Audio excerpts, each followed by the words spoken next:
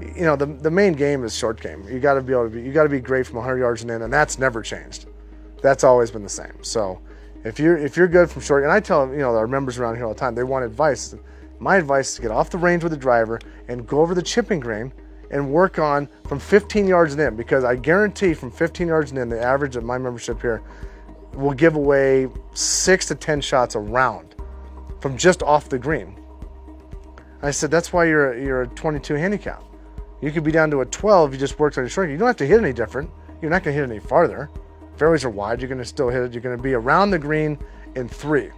So try to make 5 as opposed to 6, and that's how you're going to start to shave strokes. I mean, look at Jordan Spieth. He doesn't hit it any better than anybody on tour.